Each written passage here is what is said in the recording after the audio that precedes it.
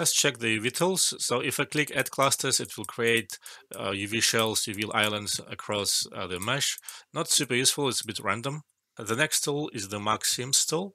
You click on individual edge and it will create a seam, or another thing you can do, if you press Shift, you can cut the whole thing across, and then I'll go to the top of the column, press Shift and cut that segment out. It automatically will try to auto unwrap it. Then here I want to cut the cylinder, and what I want to click is Stop Edge Loop at the seam. So press Shift, get it, and you can see again it automatically unwrapped it to a flat plane. And if I press Control Shift, I will destroy the edge loop. So Shift, Control Shift, pretty easy and intuitive. The edge loop, it's kind of just makes picking edge loops easier, but really the same functionality as Mark Seams. There's really not much to say.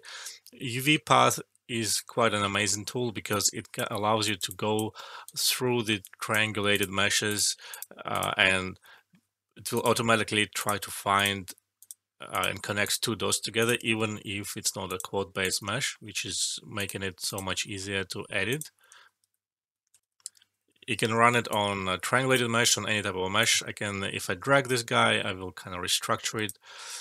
If I right click on it, it will get removed. So I finish the circle, then if I press enter, it will create a shell. So now we have two shells. Then we have a join clusters button, and if I click on this, it will pretty much just join the UV shells together.